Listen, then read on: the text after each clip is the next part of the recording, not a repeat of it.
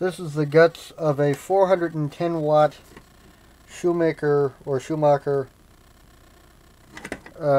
inverter. Typical modified square wave. And there are a great deal of similarities, again, because it is a fairly low-end commercial consumer-grade inverter. A number of similarities to the old Power to Go one that I did a guts video of a couple of weeks back, which I still haven't gotten around to building a proper case for, but then again, haven't had the time. Game's a happy fun torment. But anyways, what is one of the interesting things to note about this is that this one doesn't feature all the doubled up MOSFETs that the Power to Go one had, because this one is circa mid 1990s, and MOSFETs had not yet been developed with or MOSFET conducting resistances were still fairly high relative to what they are now. So this one features, as well as some loading capacities, and this one, it is you can note that each MOSFET in the thing, like here, which is the H bridge, and these, which are the transformer primary side drivers, are all doubled up, whereas in this one there's only one of each. Though this one also features a bit more substantial heat sinking, so thermal management would be a bit better. This one just has a piece of a 1/4 inch aluminum sheet stamping. This one actually has proper heat sinks, and it's all one big aluminum extrusion that the PCB actually slots into. So obviously thermal management in this one is a bit better. Then aside from that, there are other things like this one. The diodes like this, which is the Gray's bridge for the secondary side of the transformer, these are something 5.4, can't read the full part number underneath them, but those are just ultra fast, would look to be 3 ampere or 4 ampere diodes or whatever.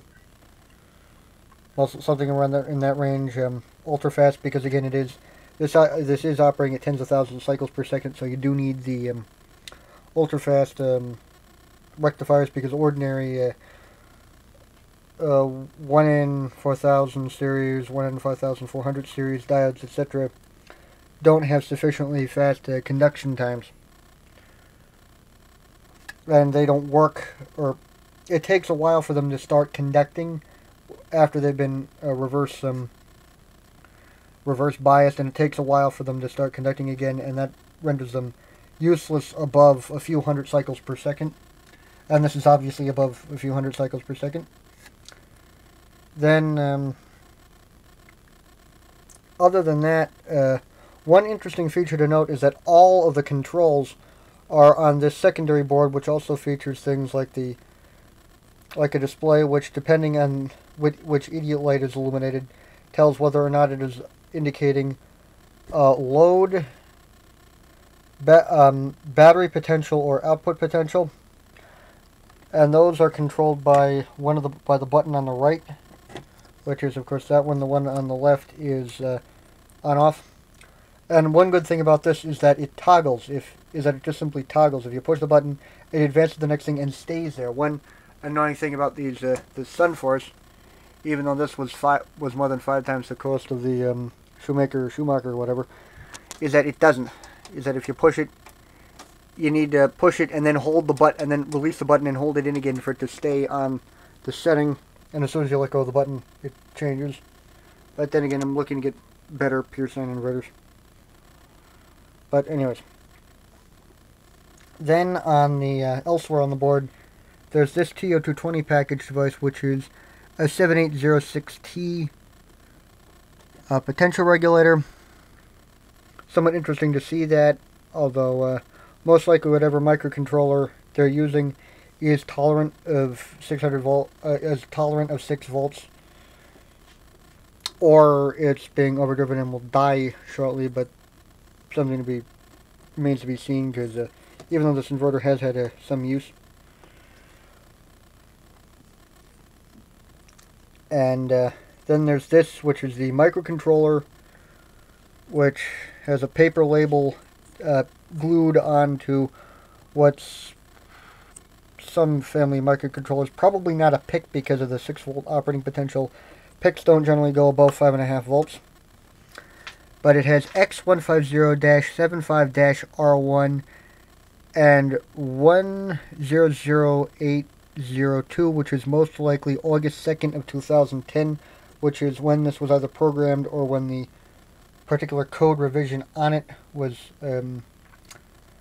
written or updated or finalized or whatever.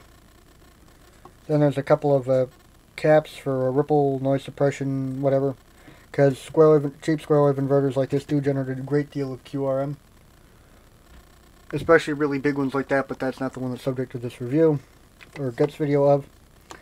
Then on the other side, pretty much a bunch of mostly surface mount passives, some surface mount diodes over here. That's what little black things are. And this camera's really crap for close-up shots. Then other components, there's some SOT23, I think, package device with some bodge wire just glommed onto it, which I'll get into a bit, or cover what that is for in a bit.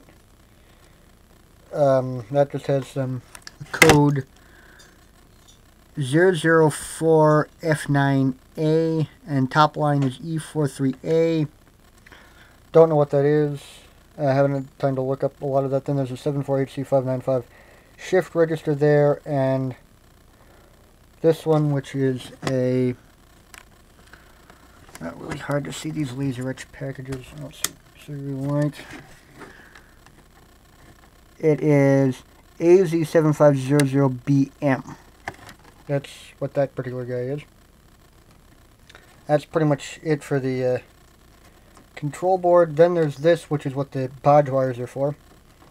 This is the output for the USB thing, because like a lot of inverters nowadays, it has a little power-only USB port on the front, and that is just a 7805 potential regulator that's just glommed onto this board with a couple of miscellaneous resistors.